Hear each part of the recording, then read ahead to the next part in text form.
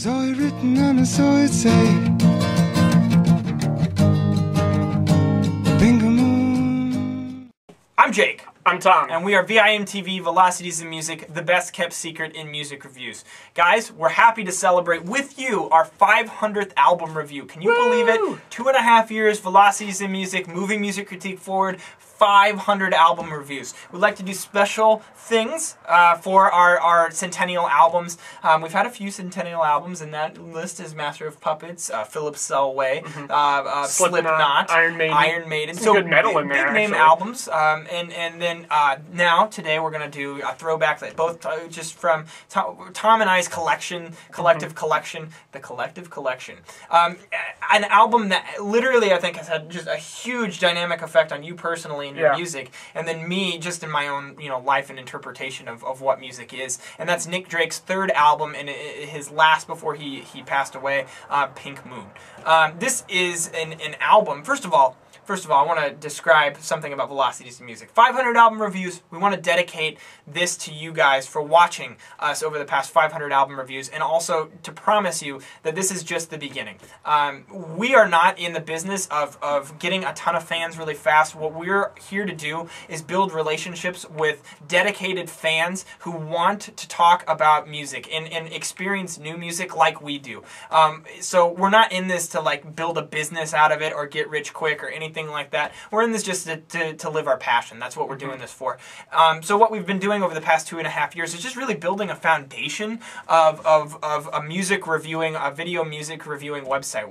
I'm going to embark over the next 2.5 years and on into the future on another 500 album reviews and hopefully a lot more new stuff. We have some really big ideas, including another studio upgrade with better lighting, better sound, all that. We want to do podcasts. We want to do some upgrades to our site, make the site more interactive. A lot of really big assets that we can add to Velocities in Music that bring you guys to be more of a part of it, so that the Velocities in Music community becomes stronger. We become one in music, and just like the force have it just flow through us. Anyways, on to Pink Moon. 500th album review, we like Pink Moon. Why do we like Pink Moon? Well, I think it starts off with Nick Drake. Nick Drake is, he was very underappreciated in his life. Definitely. He did 3 albums. He did first 5 Leaves Left, and then he did Brighter Lighter, and then he did or Brighter Later, and then Pink Moon. Right. Yeah. and then Pink Moon, and all in between like the late 60s and very early 70s. And then I think he committed suicide. Is that it? It's debated. It could have been suicide. Yeah. It could have been an accident. I don't know. But that happened in 1974. This album came out in 1972. He was actually in the middle of working on a 4th album when he passed, and I know some of those demos have been released.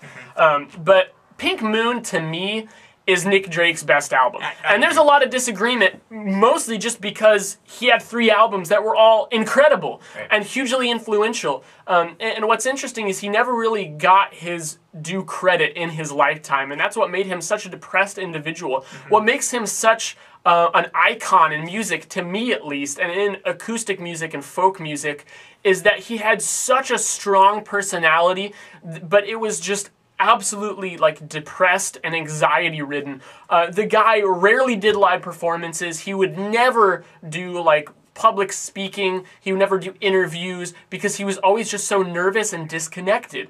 And it comes out in his music. Sadly, and it's absolutely a shame that this is the way it is, but some of those personalities, some of those tormented souls end up making the best music. Right. And Pink Moon is the highlight of that. Coming out of Brighter Later, if that's how you pronounce it. Right. Coming out of that album, which was very filled out. There was a lot of extra instrumentation, a lot of percussion, some horns, strings, and things like that. And Nick Drake, while a lot of critics actually say that's his best one, Nick Drake was displeased with it because I was too. Yeah, I actually think it's my least favorite of his at least. It has some great stuff on it. Yeah, but he said, I feel like all this stuff distracts from the emotional core of the songs. And so he just set out to make the most personal, honest album that he possibly could, and that's exactly what Pink Moon is. This is just Nick Drake singing and him playing guitar with one track, the first track, with some piano overdubs. That's it. Yep. That's all you get. He recorded this in 2 different 2-hour sessions. So, you know, it's a short album. Yeah. It's like 33 minutes long, something like 34 minutes. And to record that in literally a conglomerated 4 hours, I mean, that's a crazy... I mean, he must have just gotten first take on a lot of these songs. Yeah. And some of these songs are extremely simple. I mean, even I can play them on guitar. That means they're really simple. But you know, Nick Drake, he just had such foresight in his music. He was able, you know, played with time signatures, you know, moods. Singers singing about, you know, depressing issues didn't really happen until Nirvana came along, you know, or it was few and far between. So clearly ahead of his time. Now, I remember when I first got into this album, it was actually you that got me into this album. Well, thank you. Yeah, no, thank you, thank me, jeez.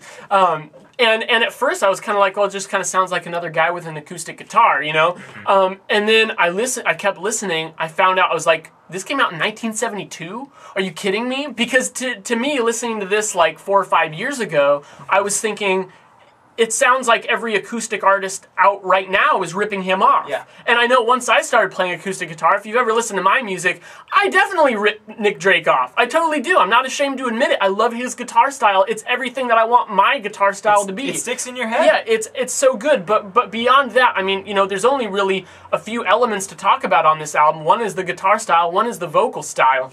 And it's so perfect because he sounds so sad and so morose, and yet at the same time so confident in what he's doing. He knows that what he's doing is exactly what he needs to be doing. It's where his heart is, and you can just feel that. It's one of the most genuine and honest albums you'll ever listen to.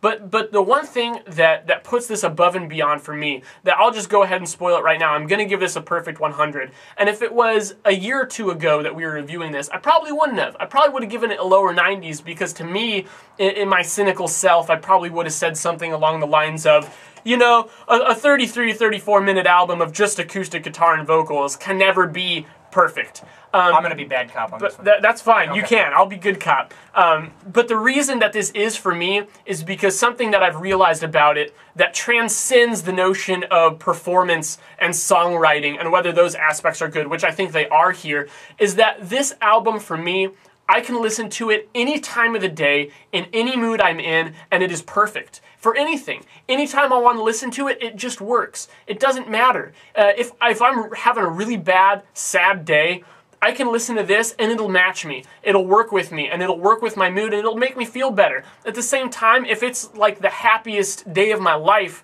I can listen to this and I will be overjoyed. It will only enhance that. And so for an album to be able to do that, when it's just one man, a guitar, and his voice, there's just something magical about that. Yeah. Something that, as I said, transcends anything about songwriting or the usual crap that we talk about. It's just something about that cannot be explained, and I honestly have never come across another album that is able to do that as nearly as well as Pink Moon. Very well put. And I think the only difference between, I mean, I agree with everything that you just said. And I think the only difference is that I've loved this album for such a long time that I'm able, like, it's the effect, I don't want to, this is going to sound terrible, and I don't mean it this way, but the effect has kind of wore off on me over the years. That's understandable. So I don't that's come cool. back to it as much. And so I kind of, when I don't come back to, when I don't crave listening to albums, like right now I'm on a huge Lost in the Trees kick, and I'm craving that album all the time, so that jacks the score up. Well, the opposite is true when albums I don't crave all the time, and I don't crave this, but Tom's right. In the situation, you can put it on at any point in time, and it's brilliant. And it's just extremely well written, and Nick Drake was just clearly way ahead of its time, and there's not a lot more for me to say about it. It's really just a solid album. If you haven't listened to this album and you like folk music or acoustic music in general, go do it. At first it might not seem like anything special, but listen to it over and over again. And think about the things that we've said and see if you make that same connection. This is a very personal album for me, so obviously there's a lot of bias. I'm not going to try to ignore that. I'm not going to try to say it's not there. But I think that if there's any chance you can get out of this album what I do, you should seek it out. Absolutely, for sure. Definitely. This is a must-listen album. I'm going 93. I'm going 100. Yep. So really love this album. Upper 90s, great throwback to celebrate our 500th episode or album review with our fans, and to dedicate 500 more to you guys, because you guys are what makes us. It makes VIMTV run, and it means a lot to us that you guys watch and listen to the things that we have to say. So thank you very much.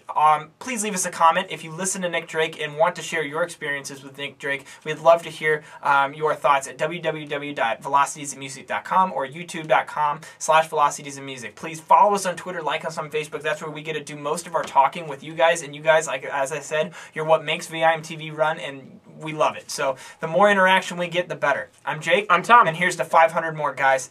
We are VIMTV. Good night.